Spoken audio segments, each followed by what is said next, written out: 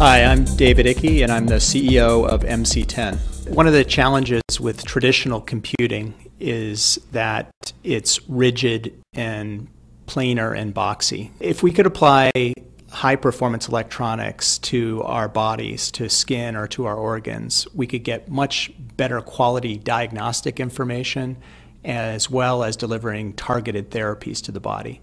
We have some lead products that we're working on in wearable electronics for sports and fitness. We have a collaboration with Reebok, and we'll be bringing a product to market later this year.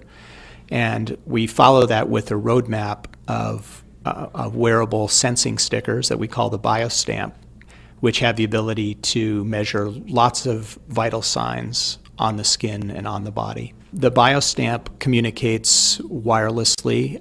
It could be through near-field communication where it's interrogated by a smartphone, or we also have products that use Bluetooth Smart to communicate directly to a smartphone or other wireless hub.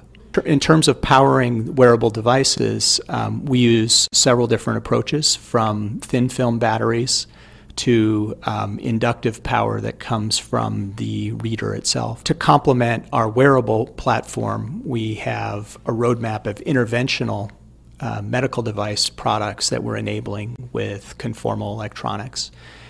We're working with medical device partners to integrate smart sensing and targeted therapy on balloon catheters and other soft conformal shapes for electronics. MC10's mission is to reshape electronics to advance the quality of life. And I think what is really important for us at MC10 is that we're taking a fundamentally powerful microelectronics technology and innovating it in a new direction that allows it to have impact